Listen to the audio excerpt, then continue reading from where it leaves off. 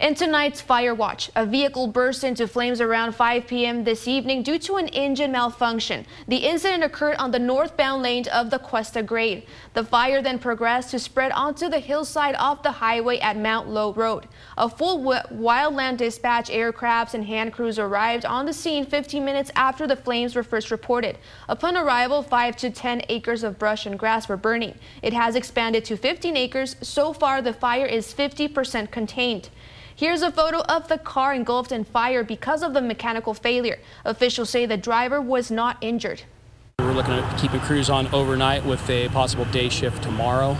Right now we have the number 3 lane of northbound 101 shut down for crew safety. We're looking to hopefully get that open tonight to open up the freeway and put our crews on top. Solo driver appears to be a mechanical failure. We're still investigating. The driver is okay. They were helped from the scene to get away from the fire, so they got to a safe location and we were able to locate them and interview. Traffic delays took place as a result of the fire. CHP confirmed only 1 lane remains closed on northbound Cuesta Grade and hope to open up all lanes in the next hour.